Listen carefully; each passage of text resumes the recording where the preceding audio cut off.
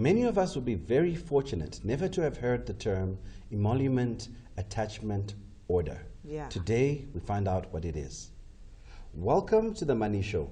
I'm Gerald, Mr. G. Mwandiambira, a certified financial planning professional and wealth manager. And as usual, in the studio today, we've got... Hey, I'm Winnie Kunene, the money lady. Coming up this week, we're discussing emolument attachment orders, commonly known as Garnishee Orders. In studio, we have two special guests, Natasha Lavita from BLV Attorneys, and we've also got Marisha Brits from Brits Attorneys. Welcome to The Money Show, ladies. Thank you for having us. Difficult subject. Very difficult. Being stressful for a lot of consumers. Indeed. Yeah. Before we delve into this topic, can one of you maybe just explain to us what is a Garnishee order? Well, a Garnishee order is basically a money attachment. It's interchangeable with an emolument attachment order. It's basically a term used for the same thing. In principle, it just means that it's a court order issued and then served by a sheriff or messenger of court, directing your employer to make deductions from your salary towards settling or servicing a debt. So basically, Natasha, if you can just confirm, there isn't a difference between the Garnishee order and this thing called emolument attachment order. I'm even biting my tongue and just saying it. An emolument attachment order is against your salary. So a garnishee can also be against a third party's asset. So it doesn't necessarily have to be against your employer. So I think that's where a bit of a distinction comes in. Generally, when people are referring to a garnishee, they are also referring to an emolument attachment order. Okay, so for example, you're saying it can also be applicable to a third party, a garnishee. Yeah, explain Please that. explain. Does that mean that somebody can come get money from my spouse? I'll give you an example. Yeah. Let's say you've got money in trust and the money hasn't been released yet. You could get an order from court to attach the monies in trust before it's paid out to the, to the third party. So that's a third party. Correct. That's where the term garnishee comes in. Emolument attachment order is also going to be against a third party, which is your employer. Okay. Now, in terms of how do creditors get these Garnishee orders, I think this is where there's a lot of media attention. There's been a lot of reports about Garnishee orders being obtained illegally. The process, basically. And the process. How is it a Garnishee order Well, done? it's obtained in two manners usually. The first one is where a debtor or consumer has actually given written consent to that Garnishee order being pursued. Normally when they default, in the first phase, normally the creditor will try and intimidate them or try and push for signature of a consent document. Alternatively, if you are in default of that certain account, the creditor can bring a court application to have the Garnishee order issued. It basically stems from a civil judgment having been granted against you to secure a debt. There's an underlying debt owing, and then they obviously bring a court application. That can be with or without your presence. Wait a second. I thought, Natasha, I think you were here previously. There was a mention, unless I'm making a mistake, you must correct me. Okay. There are some creditors who allow a client to, when you sign a loan application form, you are already, without even your knowledge, signing consent to be garnished in the event that you are not paying. Am I correct? Is that legal? You need to make sure that you understand the document that you're signing. Often you'll also be signing a consent to judgment. And in the consent to judgment, they would have sort of added on the garnishee, the consent to have your salary garnished. The consumers need to be well aware of the documentation that they're signing. Highly likely is that then the person who's selling the loan is not going to tell you that's what you're really signing up front. Into the agreement, in terms of section 57 and 58 of the Magistrate Court Act, what happens is you apply for the loan, you get the credit facilities. As part of the annexures, there's normally automatically a consent to judgment, which will basically incorporate automatically a consent to an emolument attachment order. And that's the problem. People don't read the fine print. People don't read the documents. If they're in a situation where they need the credit or the finance or whatever it is they apply, that's the problem. They don't read the documents. Now, Marisha, there are situations which I've come across where actually some people say they actually never even gave consent, and yet they have a Garnishee order which has been applied on their salary. How does this work? Are you saying that if there is no consent, there can't be a garnishee, or is there a way around it? The creditor, if a consent has not been given, we'll deal with when a debtor has not signed separately. But if, let's say, for instance, there was never any consent or permission given for that emolument attachment order or garnishee order to be placed, what will happen is your creditor will bring a formal court application stemming from the judgment to secure that garnishee. The problem currently, we get a lot of complaints like this every single day where the creditors have forged signatures. The problem is that if there's a consent attached to your application for a garnishee order, what will happen is there's not necessarily, it doesn't go through a magistrate to scrutinize the documents or to process the order. It's being facilitated by court staff. So then you'll find that's what we'll get to the criteria for what to check on a garnishee order to check the validity. But that's a problem. Sometimes you unfortunately do get situations where signatures are being forged. Now, Natasha, also what we also often found is that, okay, yes, somebody has gotten indebted, and yes, they do owe a debt, but sometimes these garnishee orders actually reach a point where someone can't actually live. Someone doesn't have enough money to go to work. Is there no limit as to how much the garnishee order can be? If the consumer finds themselves to be completely over-indebted, they can make an application to court to have a look at their garnishee orders. What will often happen is that the consumer won't just have one. They'll have a number of garnishee orders from different creditors. Yeah. And you'll find that the consumer's paying a substantial amount of their salary to, or the employer is paying a substantial amount of their salary to all the different creditors, and they're completely over-indebted. They can then make an application to court to vary the orders. How do you verify that a garnishee order is legitimate, that it is genuine, that there are no false signatures? How do you identify that? You can go to court and you can get a copy. Anybody's got access to go to court and get a copy of their court file. You can go through the documentation, and then when Marisha is referring to a forged signature, you can find the so-called consent and see that's not your signature on the bottom. Also, often it's not the witnesses are people that you've never heard of in your life that have so-called witnessed a document that you've signed. And what information is actually contained on the physical document itself? So that if I'm looking at a garnishee order, what should I look out for? The first thing is you look at the proper court jurisdiction citation. It has to be formally issued by a court of law. Let's say, for instance, example, Magistrate Court of Pretoria. Second, most importantly, it has to reflect a properly endorsed case number on that order. Also, it has to be signed by the attorney acting on behalf of the creditor or the creditor themselves. It has to also reflect the particulars, the specific particulars of that debtor, identity number, full name, surname. And then most importantly, it has to have a valid court clerk stamp recorded on that order. You'll find a lot of these orders don't even have a court stamp, or even that can be forged. So it's a bit of a problem. It seems like you're mentioning and alluding to the fact that there is quite a lot of misrepresentation happening in terms of the court documentation itself. So who polices the people who are supposed to be enforcing these garnishee orders? Because if I can get a court stamp forged and forge a signature, how come we never read any stories of these attorneys, etc., being arrested? You can actually if you delve into it, I don't think there's been any, as far as I know, there haven't been any arrests of attorneys.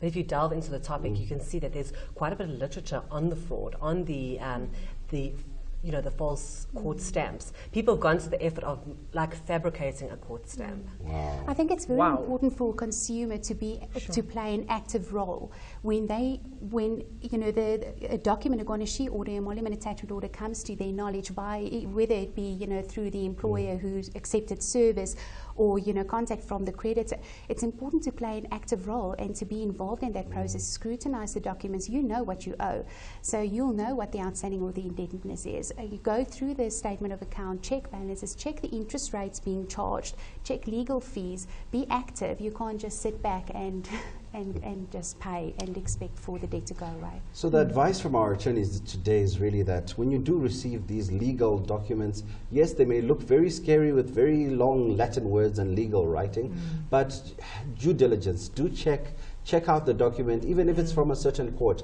It is your right as a citizen of South Africa to go and access the courts because they're all public records. Check that it's really been lodged in court and this thing has just not been sent to your employer to take your salary. We'll be right back after the break.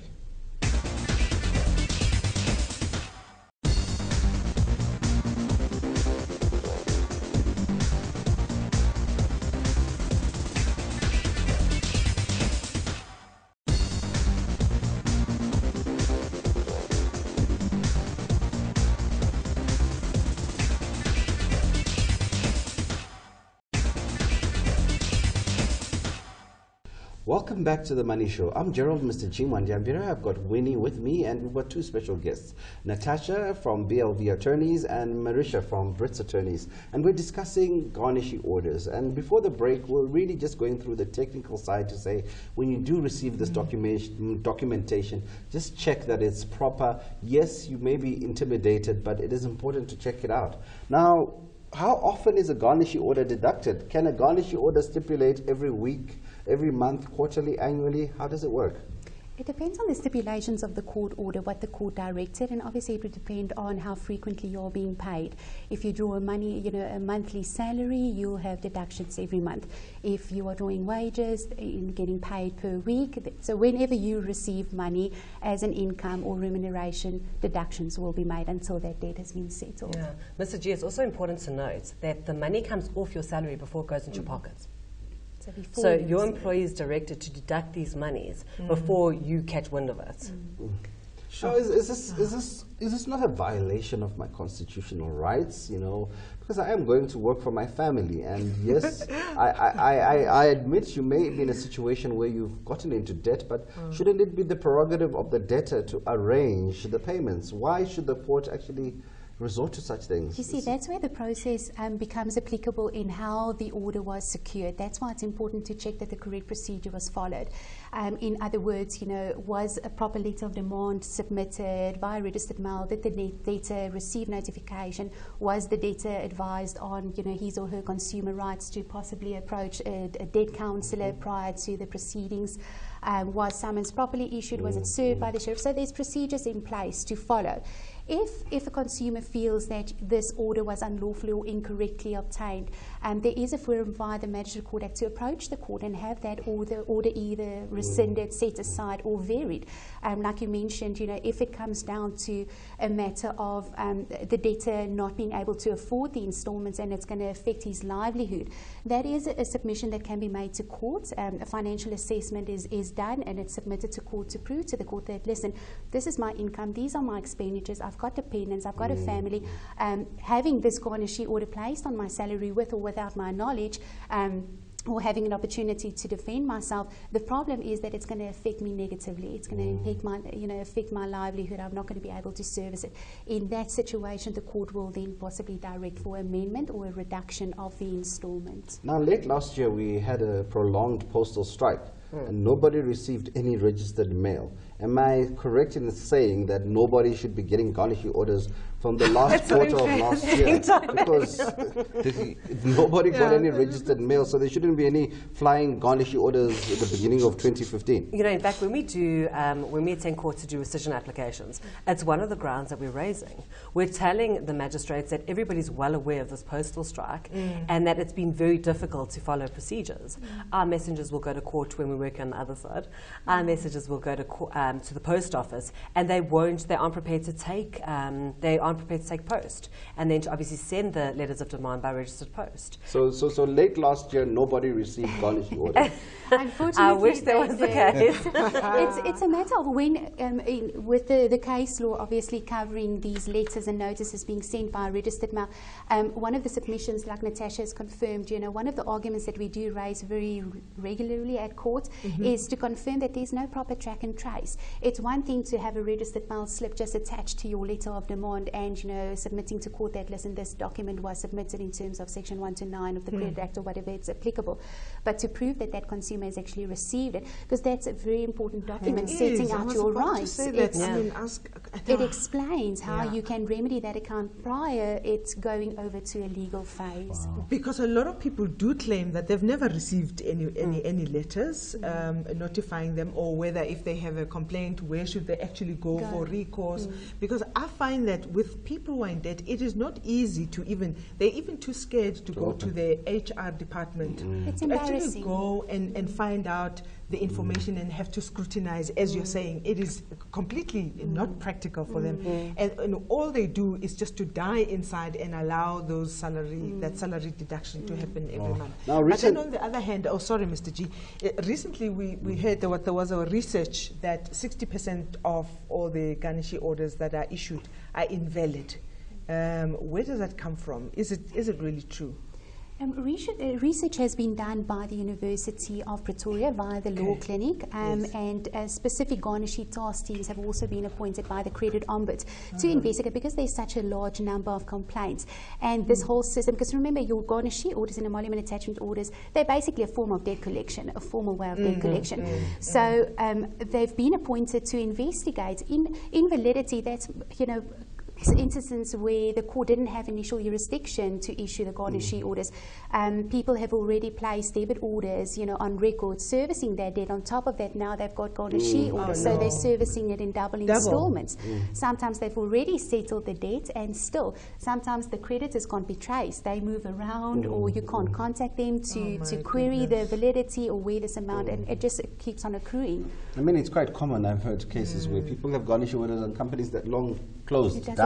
So they still deducted. But now the question is, where is the money going? And you've also got cases where you've seen 239% interest being charged. Is that proper? Is that even fair? That's definitely not proper. Your interest that will be charged on your Garnishee or on the judgment debt will either be governed by your agreement. You either would have confirmed a percentage of interest in your initial agreement that you signed, or by court. The court interest up until, I think, August, I think correct, was 15.5%. It's now been reduced to 9%. So 239% is just absolutely ridiculous.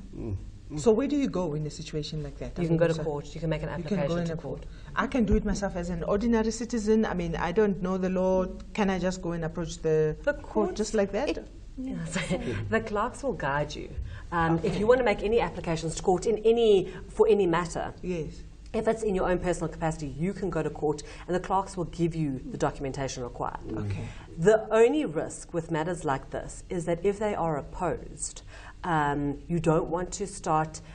I almost feel it's a bit unfair to have a layperson or somebody who's not familiar with law versus an attorney that the creditors have appointed. And you've got to keep that in the back of your mind. It becomes complicated, especially with costs involved. It's already an intimidating process. And I think it's important for consumers also to remember the whole in duplum rule, where interest can't be more than double than the amount. And you see these interest rates, and it's crazy. And also with the Credit Act having been implemented, a lot more focus has been put on this in duplum rule, where all your legal fees, collection fees, everything is being calculated together with interest, so they can't exceed the principal capital amount. But if we don't know that, they can get away with They can get away. Now, what also often happens is that, when a person receives a Garnishee order, the first thing they'll do is panic, or next thing is they'll just want to get the debt out of the way. And often many people will put in extra payments, borrow money to clear the debt. But the Garnishee order carries on. Now, does the court have sophisticated accounting records to check what your balance is at a certain point? Because it is quite possible that if I got a Garnishee order, I paid it off, but this thing in court is still running for whatever term. The court's not going to keep track of the balances on once you've got the court file and you've got the emolument attachment order, there aren't subsequent statements of account to show what's outstanding. You can request a statement of account from the creditor. And then from that, you'd be able to ascertain if the amounts have been paid up in full, or if it's, as Marisha's referred to, in duplum interest. I think it's a problem also in terms of employers not all of them, you're looking at your small corporates, obviously big companies, you've got your human resources departments, etc. But it becomes a problem when you're dealing with smaller entities. It's just literally administrative staff, payroll, administrators.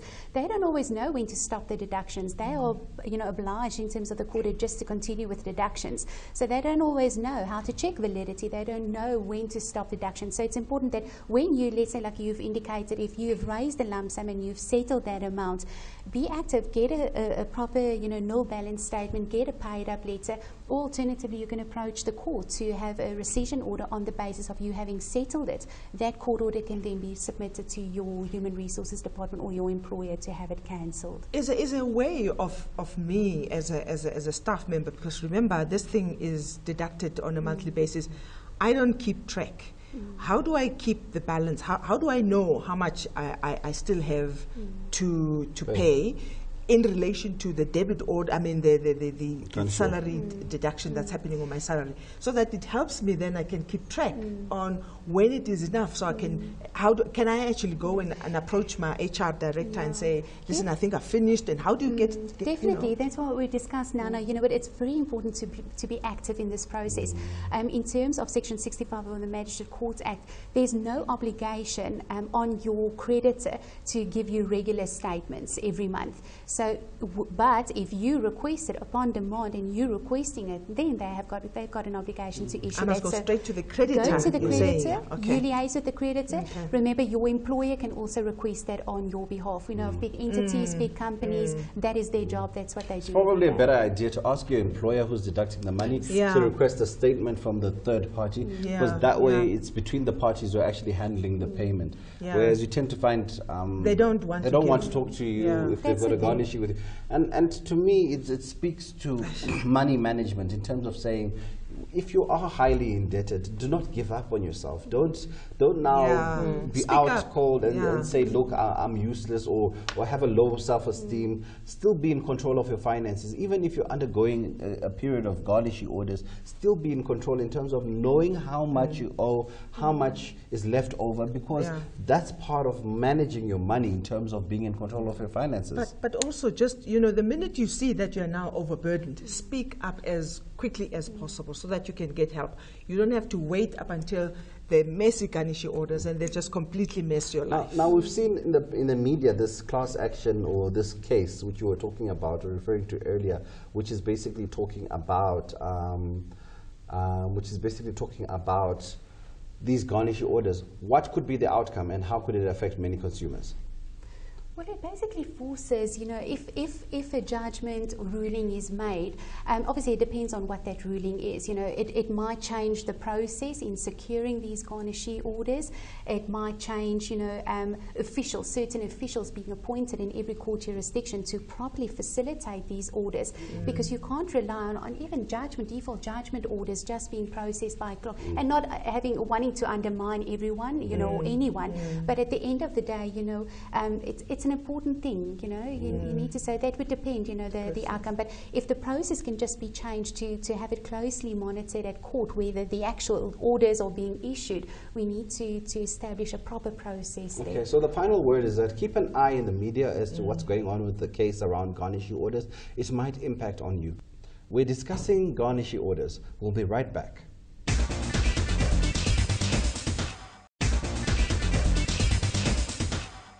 Welcome back to The Money Show. I'm Gerald, Mr. G. Mwandiambira. I've got Winnie with me in studio. And today we're discussing garnishee orders with Natasha Lavita from BLV Attorneys and Marisha Brits from Brits Attorneys. Now, we've had quite an intense discussion, and we're probably going to pick up on our viewer questions next week, because this indeed is a very important topic to most South Africans. Please send your mails for questions to moneyshow@bdtv.co.za. Now, before we close off, Natasha and Marisha, is there an ombudsman or a place where I can raise my problems with garnishees? The general governing body is definitely the NCR, the National Credit Regulator. Then it's also important for debtors or consumers to know that if it's an attorney collecting on the account or facilitating the garnishee, you've got your law societies. If it is a financial institution who is your creditor, you can refer the matter to the Debt Counselling Council for debt collectors. And then also lastly, you've got the credit ombud if your creditor is not a financial institution. That sounds confusing. Now we've reached the end of our show. We'll be picking up with garnishee orders next week. Winnie, how will you be helping some of our viewers this year? If they have garnishee orders, maybe. You know, it's exactly the same issue that we're still dealing with. We're trying to get people out of debt, and if you do have Garnishee orders, please do contact us, and you can get hold of me at thedream@winniegunene.co.za. Thank you very much, Natasha and Marisha. We'll be seeing you again next week and continuing our topic to take our viewer questions. Absolutely. From me, Gerald, Mr. G. Mwandiambira, and Winnie Gunene, the money lady. Goodbye.